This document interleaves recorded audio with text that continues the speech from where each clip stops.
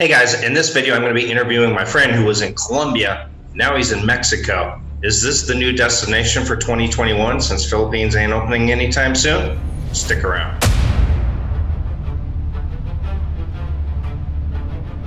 Hey buddy, welcome back to my channel. I appreciate you coming on again, and I know you were in Colombia 2 times and back to the States, and now you are in Mexico, right?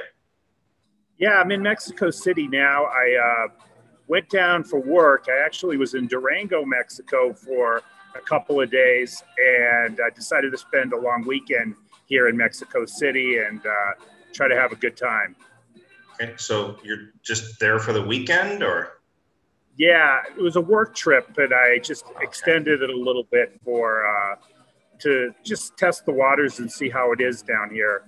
I've been here many times for work before, but this is the first time I've spent a weekend here. Okay. It looks like you're in a bar restaurant. Yeah, I'm drinking some of the local craft beer and not craft beer, Modelo, but it's good. Fantastic. So I was just telling people, I mean, I think Mexico is kind of where it's at for 2021. You know, maybe Thailand is going to come around here, but Philippines, I don't think that's happening. So, and Mexico is just so close to the U.S., it just makes travel so easy, you know? Yeah, you know, it really is an option. Right now, even Colombia is locked down till April 18th with curfews, no alcohol, restrictions and things like that. So very few options for people to travel and have a good time. In Mexico, still, you can go with no PCR test, nothing really?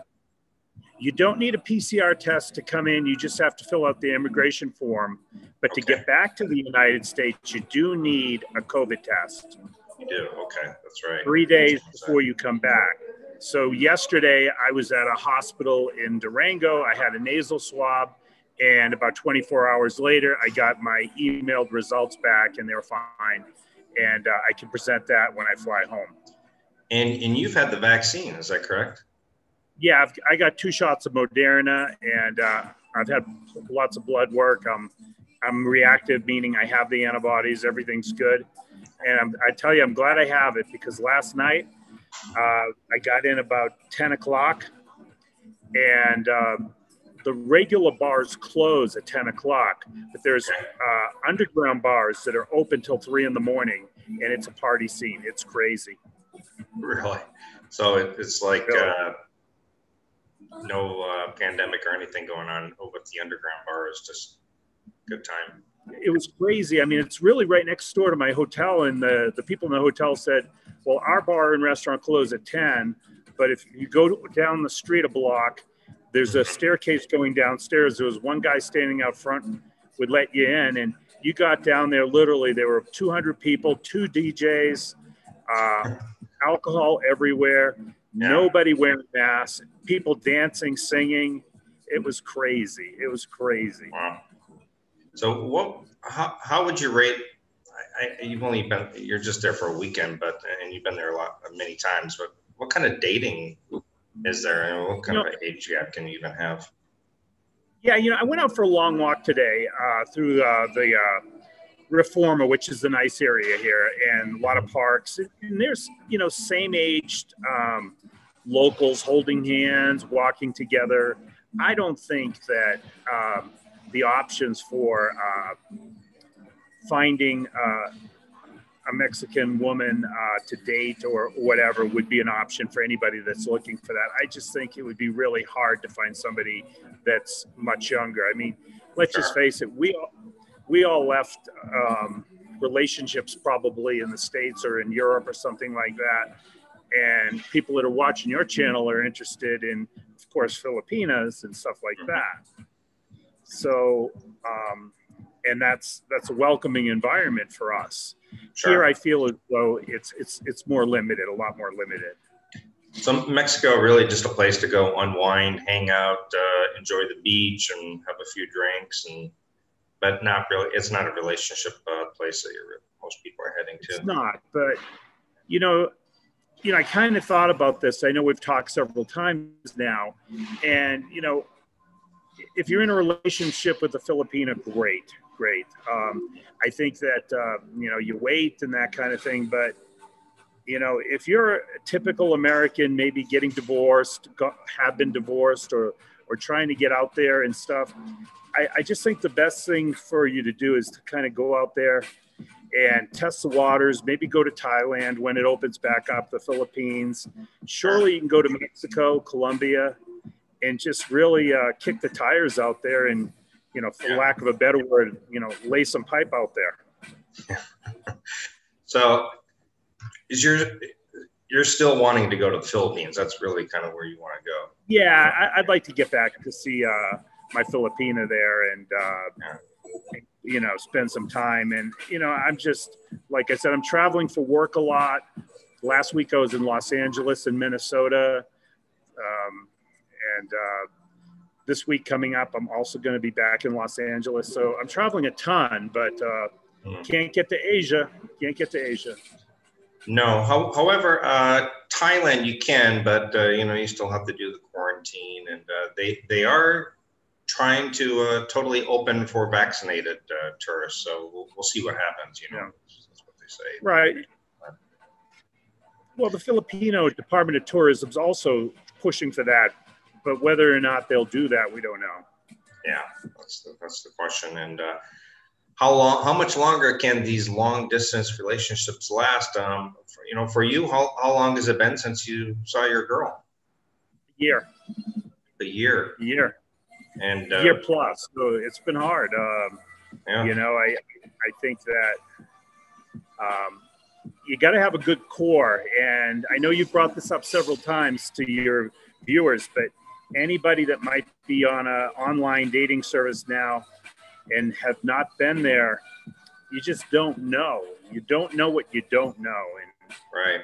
It does kind of seem like a waste of time if you've never met and get on the dating service at this point. I mean, who knows when you can get here. Totally different if you have already met and you're in a relationship. That's completely different. But that's a long time. And I know some people have told me it's been 2 years, and they're getting ready to go see her. It already had been a long time, a year or something, and now we're at 2 years. So we'll see. Well, I think a lot of people live vicariously through you because you're there and you were there because you were working and doing other things. And then this pandemic hit and you're allowed to stay. Whereas you have so many people that were kind of in flux with where they were going and what they were going to do with their relationships. And then the brakes are put on and there's no options right now. There really isn't. Unless you're connected.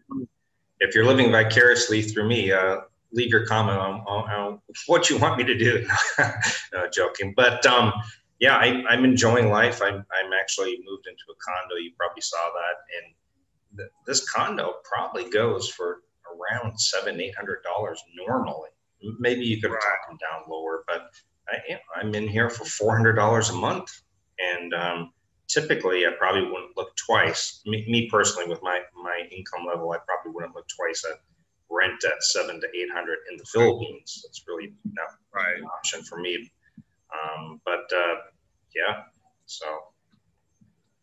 But I would say for all your viewers and everybody that kind of watches this, and I know you've done a great job interviewing people all over, the guy in Turkey, and you've had another interview or two in Colombia and stuff like that. But for everything, I mean, like Mexico City's kind of expensive.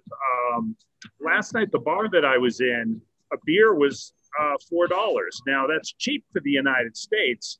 But in the Philippines, it's usually less than $1 or $1 at the most. Right. In Colombia, it was cheaper too. So if you're going to pay for an urban city and an urban neighborhood like the Reforma here. So food's great here. Of course, you know that as well as I do. Mexican food, you can't beat that. Lots of beautiful women walking around. But last night I was at the bar and I was talking to a guy from New York, and he was much younger than I was. He was probably early 30s. And, a woman came up to him. She was a local woman, but spoke English, and he just tried to, have a chat with her. She was probably about in her mid-20s, I'd say, and she just wouldn't have anything with him, not even entertain it. And I looked at him after she left, and I said, "Well, there you go, buddy, and go to the Philippines, I guess, and you live like a king." Yeah, I mean, the Philippines is really hardly any place left out there that's like it. I mean, perhaps Cambodia, Thailand, some other places, but then you got English as a factor. So Philippines is really just really unique in that, in that regard. So.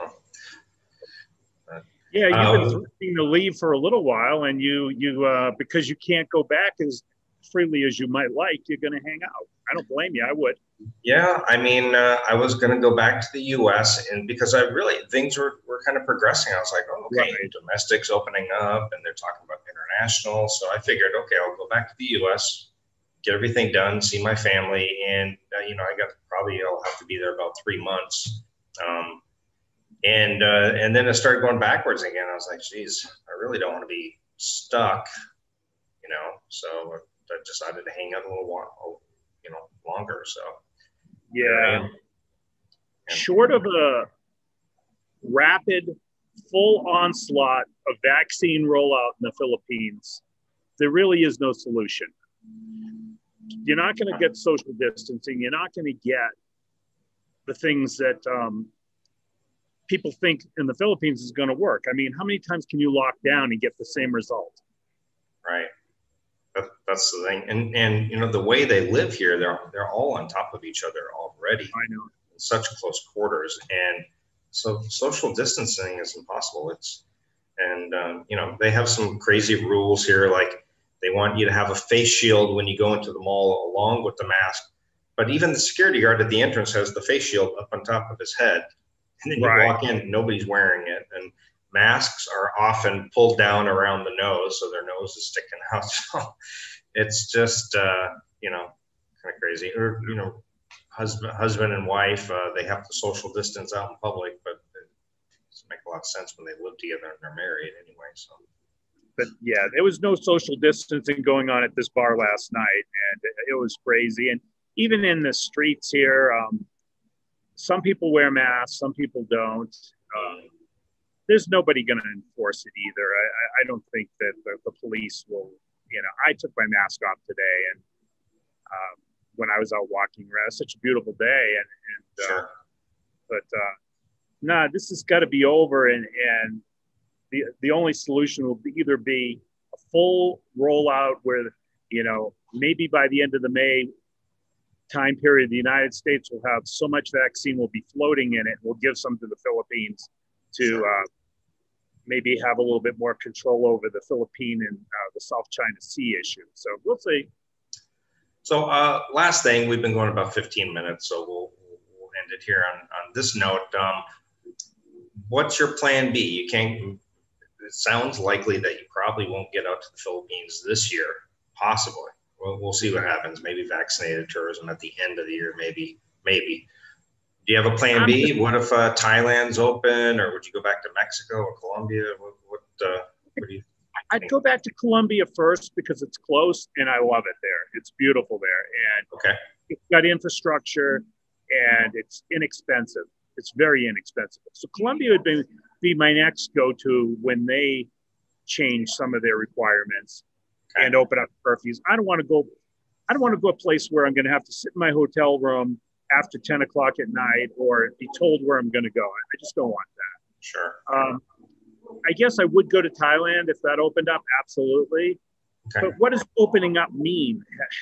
We all know what the Philippines and Thailand was like before the pandemic. You'd walk down through, areas of Nana or, Pattaya or different places, and basically anything you want and anything you want to do, you can do. What's it going to look like now? And that's the real question. Right. That's true. Yeah, you don't know. So, All right. Well, good talking to you as always. It's it's a pleasure to kind of follow you around. You know, you've been to Colombia and Mexico, so a lot of people wish they were probably in your shoes, being able to travel like you do, and a lot of it's for work. Yeah. Yeah, I'm in laboratory medicine, so I'm a consultant, and I help hospital laboratories do a better job at medicine and delivering results and areas of hematopathology. But regardless, I'm very lucky. I've been vaccinated twice. I try to stay as healthy as I can, and yeah, I'm always looking for my next adventure. So I appreciate you sharing some time with me, and look forward to catching up with you down the road. Good, good catching up with you again, and hopefully sooner than later we'll be meeting up and grabbing a coffee or a beer somewhere. So. I hope so. All right. All right, buddy. Take care. Bye.